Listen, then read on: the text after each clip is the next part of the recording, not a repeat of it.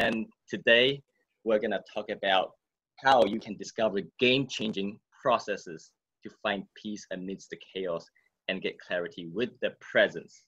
Okay, so having peace amidst all of these stuff that's happening is so crucial, right? Because it's going to help you with your productivity at work. It's going to help you with your relationships with the people that you see every single day at home, all right? And also getting clarity is important of where you are right now and how you can move ahead and move on. So what else you get if you stay till the end, okay? So you get this little tiny growth book that I have to share with you more about what we're going to talk about, right? And I'll share with you how you can get it for free, all right? I'm still like a few days away from publishing it, so you get it for free by the end of the week, okay? And I don't want to just treat this like a transaction. I come do a talk and then see you later and then leave you hanging, okay? So at any time, you can reach out to me at cjfitcoach@gmail.com and I will just share with you, speak to you, and just to help you overcome any difficulties that you have. Right, so if you are ready, I believe you can comment yes. Okay, comment yes if you're ready. One more yes. And we will start with step number 1. Okay, guys. Now, this is the game-changing thing that's been really a big pillar in my life, okay? Whatever happens, I always go back to what am I focusing on, all right? It's nothing to do with whatever external things that's happening, okay? Quite often we have this illusion that, hey, it's is this crisis, is the boss, or is the economy, is this. But the thing is, there are so many things we cannot control of. But one thing you can get control of is the focus that you place on things, okay? So where your focus goes, that's where your energy flows. So pause there for a second. I want you to just rethink for the last 24 hours, okay? We wouldn't talk about for the last 1 month. For the last 24 hours, how much time have you spent on focusing on what can be better? What's next? How you can feel better? What you can do to make yourself feel better? How much focus has been going into that side of thing, okay? Or how much focus have you been placing on stress? How come I'm so stressed? How come I'm so tired, right? People that talk about, I'm so tired, I'm so tired. Of course, you will get tiredness in your life. I'm so upset, I'm so upset, I'm so stressed, then you'll get more of it. So where your focus goes, energy flows. Energy is one thing that is finite. It's not infinite. We don't have infinite amount of energy. You have to know this, okay? You can take note. Energy is finite, okay? That means there's a limited amount in one day. It's not like it just keeps coming, right? And then you can be at a peak all day long, right? So if you only had this amount of energy, okay, not unlimited, what would you spend it on, okay? And where energy flows, things expand, all right? Subconsciously, we will be focusing on things that are either good or bad, and either way, it's going to expand. Okay, let me just give you one example, okay? So a few years ago, when I was really down at one point, and all I could think of is just really the bad stuff. Why did life happen to me? And then of course I attracted more stuff that I didn't want, okay? Because my focus was me being a victim, okay? And then, but it wasn't pleasant at all, right? Being a victim, it was the worst thing to be, worst thing to do for yourself in any situation, okay? So I quickly flipped the switch and be like, wait a moment, where is the focus right now? You spend 90% of the time playing victim, saying I wasn't good enough, saying, something external was affecting my life. But why couldn't you do something to have that little 2-degree shift? And then slowly but surely, your energy will start flowing some other way, okay? So your focus is everything. Keep assessing your focus every single day, once or twice a day. Pause for a second. If you're in the middle of your work, you have a lot of meetings, calls, and all that stuff, emails, okay? Sometimes it can be really full on to the point that your mind just want to do whatever, right? So you want to stop and just think about, look, has my focus been on the abundance instead of the opposite, which is scarcity? Scarcity is the lack of, okay? Abundance is having enough, having more than enough, and there's always more. Now, these two distinction is something that you can always go back to, okay? In any situation, whenever you feel stress, most likely you're in this scarcity mindset, okay? Oh, I'm not sure if I'm good enough. I'm not sure if I have time. I'm not sure if I do a good job. I'm not sure if I'll get appraisal. I'm not sure, scarcity, okay? Switch it to become being more abundance, okay? Get in more abundance. That's when magical things happen. That's when whatever you want in your career can actually happen. That's when you have a lot more energy to say to your colleagues and be like, hey, look, that's fine. Let me take on this project. Let me take responsibility for this. Because the thing is, right, when you are coming from here, you will get that extra surge of energy. Because whenever you tell yourself, I have enough, I have more than enough, then you're gonna get enough and more than enough, okay? If you say, I don't have enough, I just wanna keep it to myself, I just wanna work in silo, then you just shrink, okay? Your energy will expand or shrink, so you have a choice. Right, step 2 is self-awareness. This is something that has been going on it's being made to become more popular for the last 3 to 5 years, okay? Now that human races, we are far, far away from the wartime, right? We have a lot more time to just do self-reflection, having self-awareness, right? Take our spiritual, emotional, mental well-being to the next level, right? There's not much we have to stress about, not like back then, poverty, wars, and all that stuff. So self-awareness has been something that has been talked about a lot amongst the corporate wellness and also amongst individual health. So what is self-awareness, okay? I know a lot of you could probably feel like, what is this big word? And well, basically it's got so many different meanings. If you look up on Google, okay? So this is kind of like the easiest way to describe it, okay? There's so many meanings on Google that made me go, what do you mean? Like, you didn't really have any good explanation for my viewers to understand. So basically, by having a clear perception of your personality, including strengths, weaknesses, thoughts, beliefs, motivation, and emotions. Just to sum it up in less words than this, okay, is having your ability to just step out of yourself, okay? So imagine your name was John, right? John will step out and then see John from outside, from a third person view, okay? Now, the powerful thing is this. With self-awareness, okay, when you do it so often, it gets easier. Just like lifting a dumbbell with a bicep curl. It was hard in the beginning, okay? So for the fact that we can zoom out to look at us from a third person point of view and not being so self-absorbed, that's amazing. Now, this is one thing that you can say to yourself, okay? Self-awareness is actually crucial, very crucial when you are having stress, anger, any kind of negative emotion. That's where people pay a lot more attention towards self-awareness, okay? Other than that, when life is good, things are amazing, self-awareness is like the last thing we care about. Okay, so self-awareness during stressful time, during hurtful anger moments, okay? So what you can do is this, okay? You know how you feel that anger, okay? Frustration? You can say to yourself like, usually, okay, this is usually what people say. Usually they say, I'm so angry. I'm so frustrated. I'm so stressed. I'm so stressed. They walk around, but I'm so stressed. I'm so angry. Okay. Now, how about if you just change a few words, or how about if you change the way you say it by saying, I am experiencing anger? Because if you said, I am so stressed, the fact that you have I am, that means that's your identity for the next few hours, for the next few days, for the next few weeks. Some people have been stressed for weeks and months, okay? So by shifting it to go, whoa, okay, I'm not stressed, I'm not angry, I'm not hurtful, but I am experiencing hurt. I'm experiencing stress. I'm experiencing the feeling of stress. I'm experiencing the physical sensation of stress. Whew, getting a little tight here. Let me just do some power breathing, perhaps.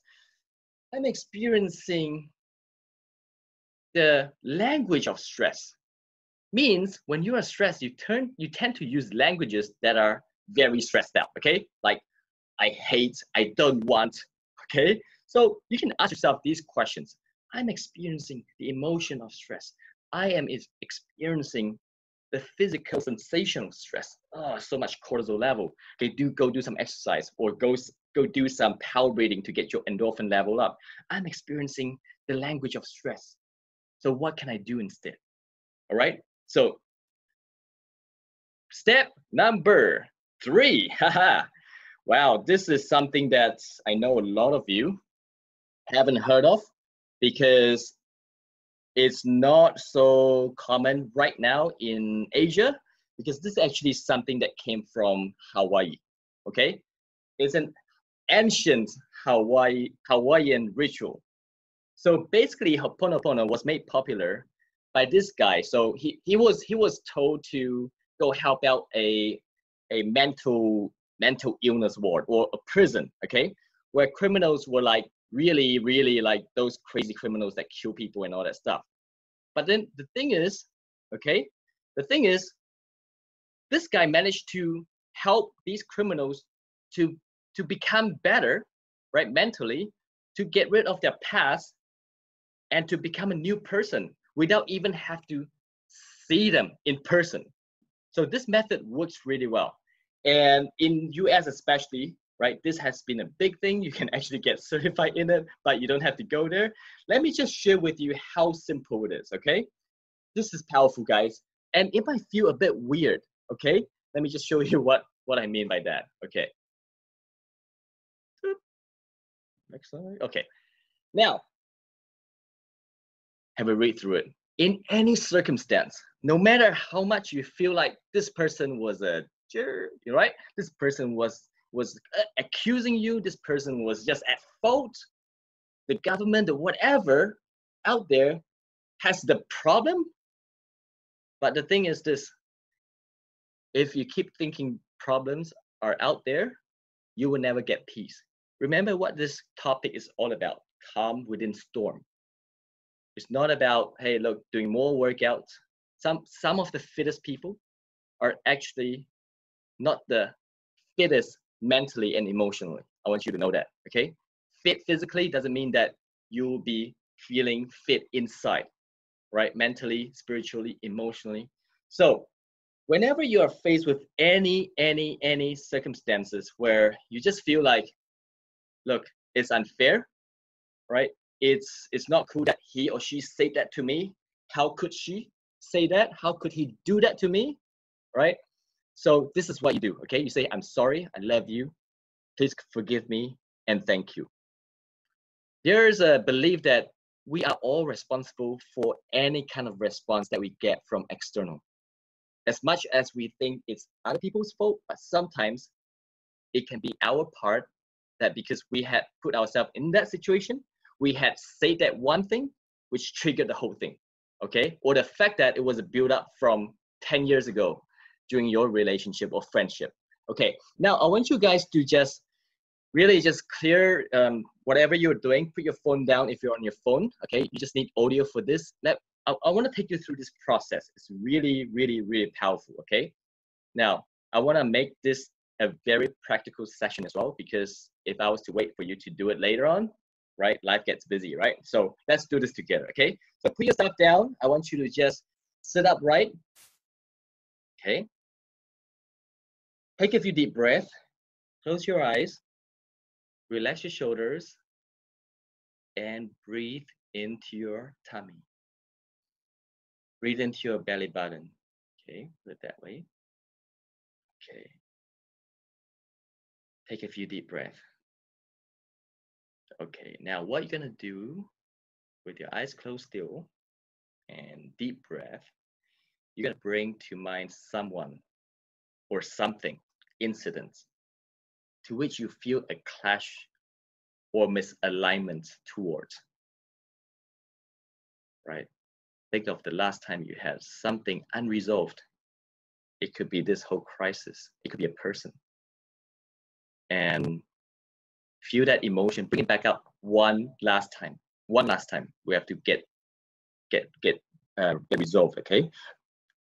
Now visualize this person or experience viscerally, like really just be there, see it, feel it, right? How did you feel? How did that make you feel? How was your breathing during that time when you first heard it or when you encountered that incident? How did you feel when you first heard about it? How did you feel when you experienced this whole situation? Make it so real that you can almost feel, smell, touch the person, the environments, the objects. See it clearly. You have to do it with your eye closed, okay? So see it clearly. Make it so like it was happening again kind of feeling, okay? Okay, now look at this person, look at this object, or look at this situation, the news or the phone. And I want you to start feeling an infinite source of love flowing through you. It can be through the center of your heart, your chest, from the top to the bottom, from the crown of the head to the bottom. Now, if you find it hard, just imagine what it was like when you were at your happiest, okay? And still breathe. Just keep breathing deeply and slowly. Feel the abundance of love and joy while you're facing this incident or this person. Because remember, abundance is everything in life. So right at this very moment, I want you to say these 4 phrases. It doesn't matter which order you say it in, okay? I want you to look at this person or this object, this incident. Say, I love you. I'm sorry. Please forgive me. Thank you. Say it like you mean it. Say it because you have this unconditional love within you that you were born with. But somehow life got in the way and it became conditional, meaning you have to give me so I can give you, right? But right now, at this very moment, it's all coming from this unconditional source of love and energy. And say, I love you over and over again. I'm sorry. Please forgive me. Thank you. Keep saying a few more times because your mind could be resisting it, going, are you crazy? You're saying, I love you to this person? Right, just keep going. I'll give you another 15 seconds to just take time. Don't rush this whole process. Take your time and breathe. I love you. I'm sorry. Please forgive me. Thank you. It's because incidents like these that make us a better person, isn't it? It's because the bad or the unpleasant experiences that help us to become stronger. And therefore, we want to say thank you. It's all about loving regardless of conditions. That's when you can conquer. That's when you can rise up in any situation.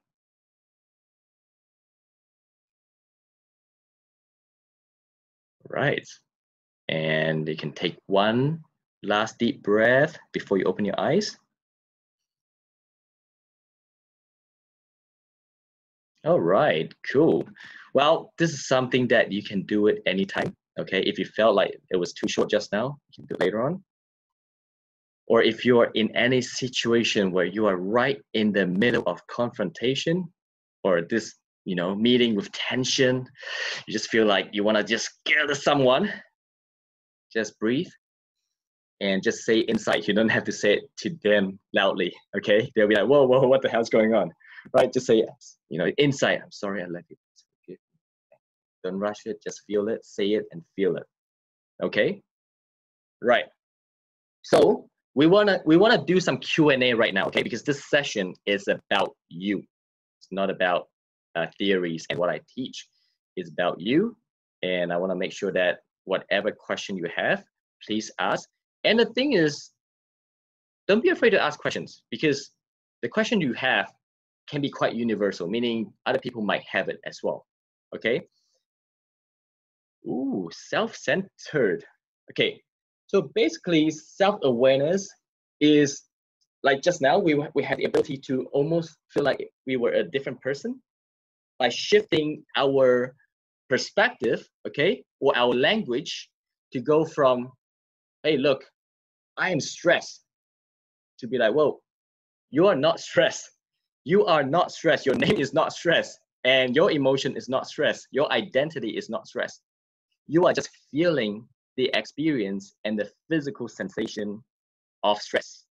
Okay? So, and also another thing with self-awareness is the language that you use.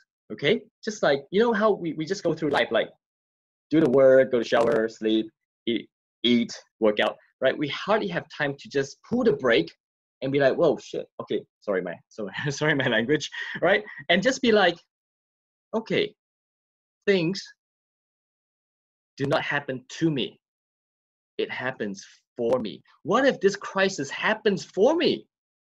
What if this crisis was here for a reason? For me to just realize something before it's too late, okay? Like a few years ago, my grandma passed away, right, really quickly. So, you know, like, it was crazy, okay? That was really sad because I didn't really spend time with her. I was overseas all the time. And then, you know, how it was tough, right? But then what happened is this. I decided to say this one sentence, right, which you can write down, and it will be a game changer, okay? I forced myself to say this. It's good that it happened because what? You must be thinking, what? What do you mean, like, it's good that your grandma died? No, I didn't mean that way. I mean, it's good that it happened because then I realized why I should spend more time with family, why I should prioritize before having to wait for another death in the family. So that's one reason why I moved back to Malaysia. That's one reason why I wanted to start a business, right? Because I want to make sure that I have the ability to provide more for my family, right? And for my belief, starting a business was the way to do it, right? So, you know, in any situation, right, you just have the ability to be like, okay, it's good that it happened. It's good that, say, my dog died, because I just realized, you know, how much animal can do for us as human being, and therefore maybe perhaps you start a dog shelter, an NGO to help more dogs out there, right, to be healthier, right, to be adopted.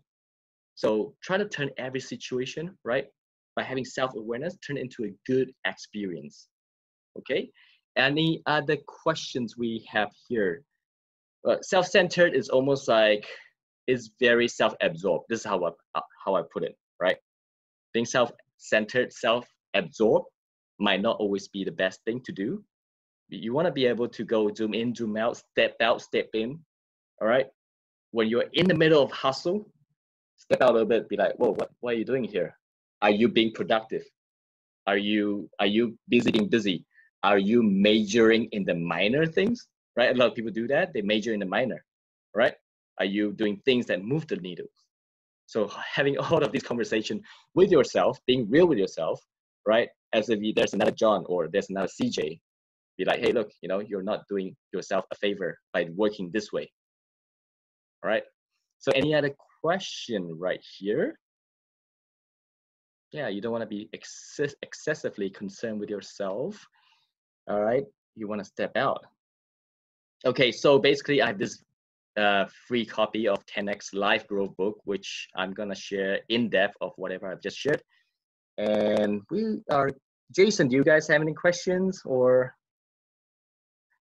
I would love questions. Some of you might feel like I want to get going with your the Ho'oponopono, so you can do it again later on. Okay. And if you're in a relationship, marriage, this is like the best time to do it. Okay. And if you can be open about it with someone that you love, in any situation when there's arguments, right, misalignments, you can just come together and say, look, I love you. I'm sorry, I was part of it too. And please forgive me. And thank you.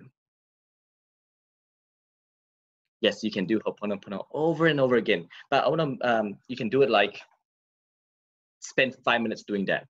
You can even imagine yourself just hugging this person and breathe together. Okay, right? And once you have resolved it, don't bring it back, because otherwise it's almost like it's unresolved. Like you bring it back again and again and again and again, right? Because every time you do Ho'oponopono, you want to go deep into that feeling of like at first anger or hurt, right? You don't want to keep bringing up those feelings from the same person, from the same incidents. Okay, I would rather you spend a good 10 minutes if you need to just get it done with. If we're stressed, okay, the question here is, if we are in a stressful situation meeting, how to practice it. All right, so it's a few things put together, right? So what you want to look at is, okay, your focus, step one. Are you focusing on the worst outcome in a meeting? Or are you focusing on win-win-win? Okay, if like win-win-win means you as an employee or employer wins, your employer or your staff wins, and then the customers, clients, or stakeholders win. Okay, all right. What is your focus? Are you focusing on win-win-win, or you're focusing on win yourself? All right. So then self-awareness. Okay, if it's a very tense and stressful situation, step out, look at yourself, chin chin yang, right, and be like, what are you experiencing right now? Anger. Okay, how does anger feel like physically? Tense. What do you need to do to get rid of tension? Shake it off. Do jumping jacks. Do star jumps. Or wait, you're in the meeting, you can't do that. So maybe you can just start to be aware of these shoulders. Sometimes we're like this, right, typing, and then you just drop. Chest out. There has been a research that say that if you're in a stressful situation, by standing up, right? Or if you're in a meeting, you can stand up. By having this power pose, meaning you are having your chest out and standing up like a Wonder Woman, okay? Or just simply by sitting upright, breathe, your stress level or stress hormone goes down immediately, and your testosterone, the happy and good hormone, goes up, just like that. By having that little change biochemistry in your body, your mind automatically goes, oh shit, oh, your body is telling me to not stress. You already have a lot of testosterone, you have less cortisol. Should we now be stressed? At least you have a choice. The thing is, most people are stuck in it, right? Or choose not to let go because they don't have a choice to be like, should we stress now? Should we not stress? Can we not stress now, right? So by having this physical, like physicality of power pose or upright posture and breathe deeply, your body, your mind will start to feel like, hey, look, there's some change here. We don't have to be stressed, do we? Okay. And then, of course, step number 3, Ho'oponopono. Okay. Just say it in your heart. With the global storm happening in the world now, what is your advice for us to stay calm while being on the lockdown? Okay. So I would say I wouldn't introduce anything new. Okay. I'll just refresh you guys of what we've talked about and then make it more real for you. Okay. So being calm, okay, being stressed, being calm, any kind of emotion, stress, love, hurt, anger, fear, okay, it comes down to 3 things. Okay. First one is your focus. Okay. Right. The second is the language that you use, the word that you use. Okay. And the third is your physical sensation. If you put it that way, it's like a triangle of, hey, assessing your focus. All right. Is your focus, are you worrying about, are you having this anxious feeling of what's going to happen is going to be very nasty? Okay. Anxiety is basically the fear of future. Depression or being sad is because of the past. So you have to first identify, okay, which one are you? Are you sad or depressed or hurt, right? And then you look into your past and do Ho'oponopono to see if you can let go, okay? If you have anxiety, which is the future that you're fearful of, then you can ask yourself, what your focus is on right now. Okay, so a few things you can do to help you make this whole thing easier is to hang out, surround yourself with people that are like-minded, people that are positive, people that give you good energy. All right, because let me tell you this, you can have all the willpower, but then if your environment do not support it, your willpower will wane off and you'll just end up being one of them. Okay, so think about this. Environment is stronger than willpower. I don't have willpower all the time, but because my environment is a group of people that are supportive, that are always one step ahead of me. And so therefore I'm so inspired to just keep going every single day. Right, good question, Nikki. And to stay calm, okay, you trying to think of like anything else that I can elaborate on. Okay, things happen for us. What if things happen for us? What if, like I said before, my loved one passed away? What if it happened for me? And then I start to think like, oh gosh, I really, really want to make a change.